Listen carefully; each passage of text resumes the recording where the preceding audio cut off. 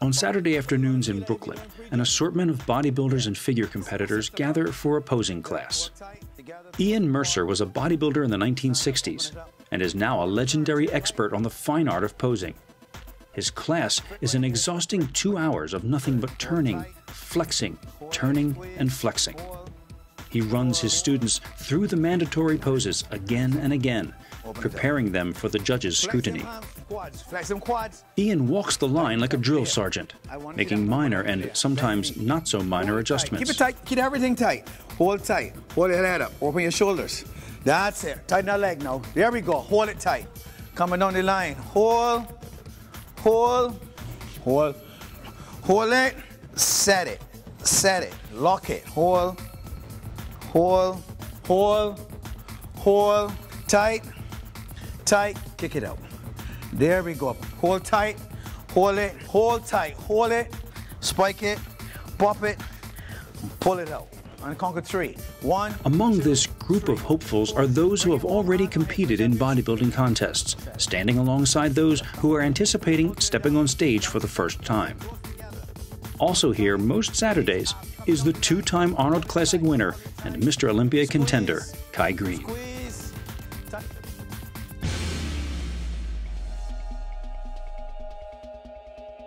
How's it feel the second time around? I mean, the first, nothing can ever replace the first time, as we all know. How's it now? What does it feel like? It feels amazing. And I encourage anyone out there who ever had an idea, a thought about something that they'd like to accomplish, or they'd like to, but they know it would demand the best of their efforts and the most of their concentration and everything that they had inside of them in order to get there and make it happen. I encourage you to do it. And when you do, then you'll know exactly how I feel right now. Very good. It would be tempting for a bodybuilder of Kai's stature to think that he has arrived and that he has learned all he needs to know about his sport. It's easy to let the accolades and the glare of the spotlight cause you to forget the work that has gotten you here and the work that yet needs to be done. Kai knows better. Those star moments that, fill the highlight reels and, leave an audience in awe to watch. Oh, wow, play that again. I want to see that. Those seconds are built on thousands and thousands and thousands of hours that a lot of people wouldn't think are worth, adding to a highlight reel. Basic fundamentals being applied over and over and over and over again. Getting up a certain time, doing certain things, cooking your meals, going to, do your cardio, walking through the disciplines, keeping the checklist, and staying on top of them. Those are the things that, when you string them together, start to create a day of efficient action. The more likely you are to string those days of efficient action together, the more likely it will be that you can set up your own success. So far in this day in the life, Kai has done his cardio early in the morning, shopped for food, cooked and packed it. These are the building blocks of any successful bodybuilder's daily routine and cannot be skipped over or ignored. These fundamentals seem simple, and Kai can sound repetitive when asked to talk about it, but it is this relentless, repetitive simplicity which is the foundation of bodybuilding and can sometimes be its most difficult aspect. Some of Kai's duties that are not a part of the lives of most practicing bodybuilders at the amateur level are the obligations to his various sponsors. Personal appearances, guest posing, photo and video shoots like this one for the Train with Kai instructional series are all things that can interrupt the schedule of day-to-day activity. And yet, despite all of this, those fundamentals of bodybuilding must continue to take precedence. One of those fundamentals is posing, which brings us here to a Saturday afternoon posing class that Greene attends once a week. Though this is not a daily thing, Kai feels that it is an indispensable part of his weekly routine. Everything tight, good, relax, catch yourself, take a deep breath. To me, posing is the end of all the hard work and all the dieting and everything. It is the work that you do to get your degree. I look at it like this. You're in school, training every day.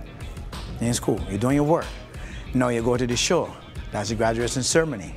Your posing is your walk to get your diploma. Bring it closer to your body. Right, hold tight, lock it, pull it down, and set it. Let's go, right, all the way down and then set it. Hit it, come on.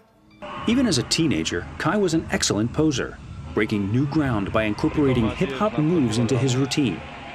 In 2007, Kai exploded onto the scene with his now famous Dirty Diana routine, and has since taken posing in a new direction. Some people love it, some people hate it, but no one can deny that Kai is anything but an expert. And yet he humbles himself once a week and continues to learn from his original teacher. Hold it, hold, pull it back to me. Every now and then you need a tweak.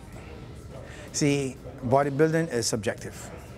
A good bodybuilder or a great bodybuilder would always look for what he can improve on.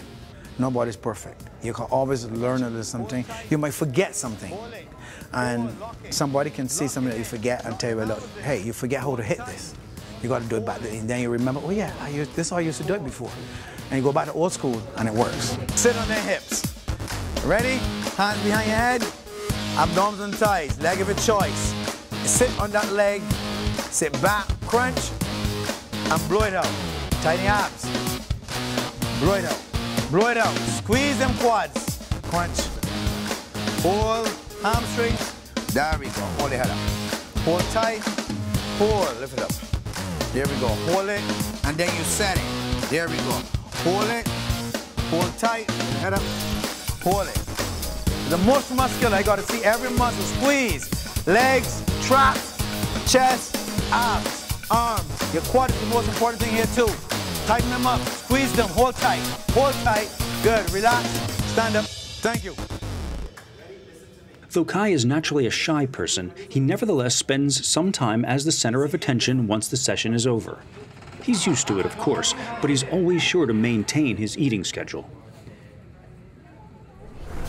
The next stop in our day in the life is the gym.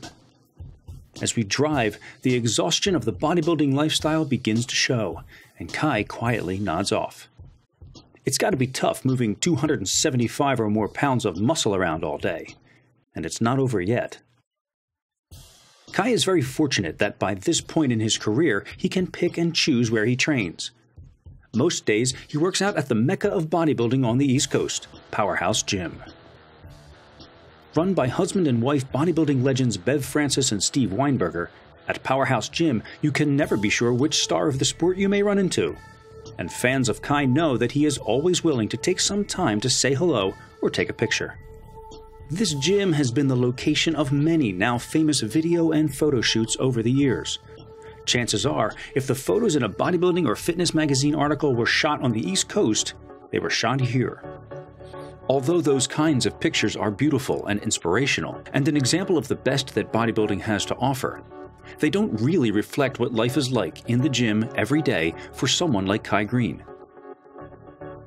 For one thing, he would never train shirtless, and in fact only reveals himself when urged to by a photographer. He always remains covered up and does not practice posing in the open areas of the gym.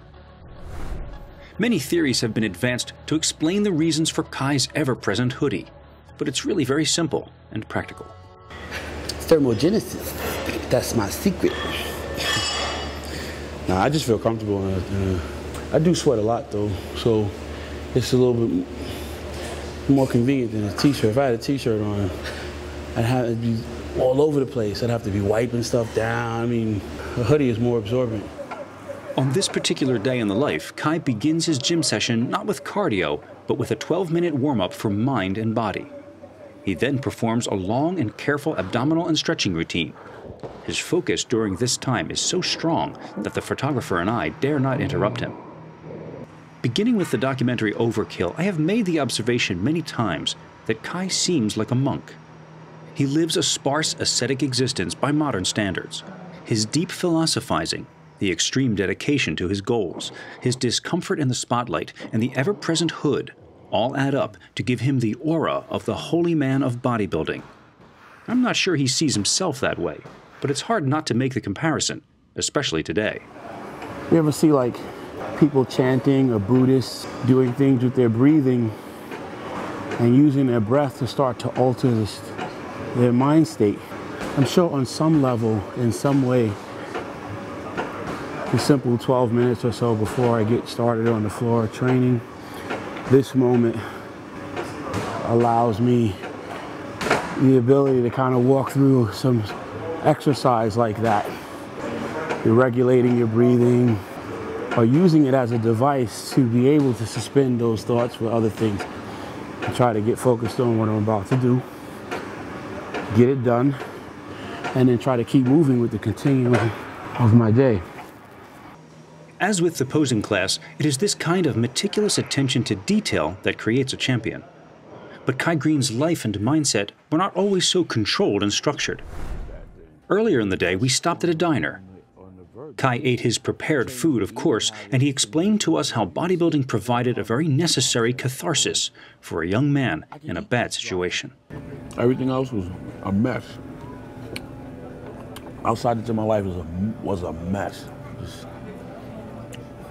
socially inept, did not fit in, did not feel like you fit in, anger management, getting into fights, raging against authority, not developing or cultivating relationships very well, insecure, just a whole lot of things going on. But in the gym, all of those things that were a weakness were a strength to me. I was able to summon a tremendous amount of intense energy.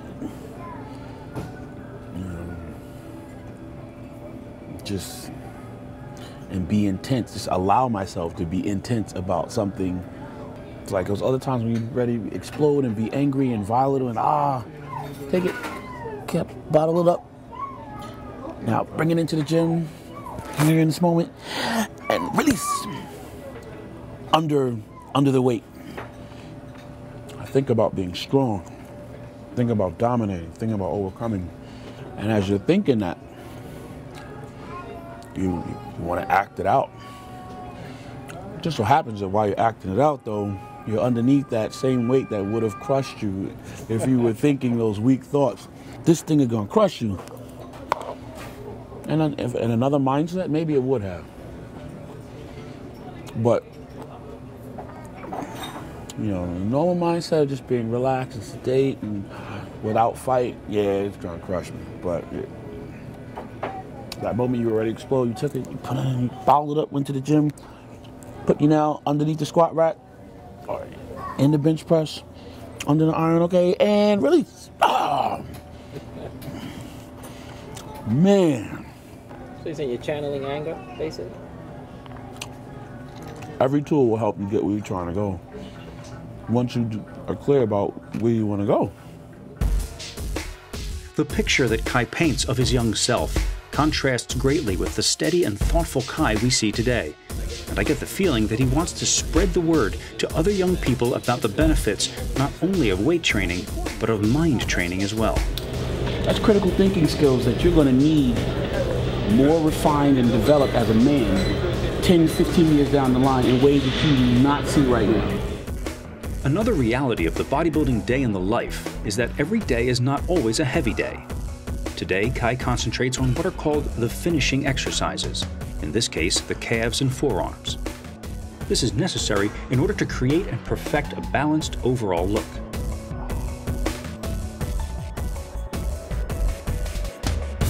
Other days, Kai lifts heavier.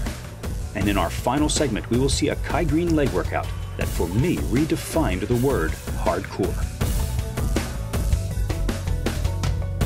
It doesn't matter where you're at the time that you dare to dream, and it doesn't matter where you've been. Now, 6, let's go. Just keep dreaming and keep working. 9, let's go. 10, drive. And the better picture that you're looking to create for yourself, it can be attained. Let's go. Now, go. 12.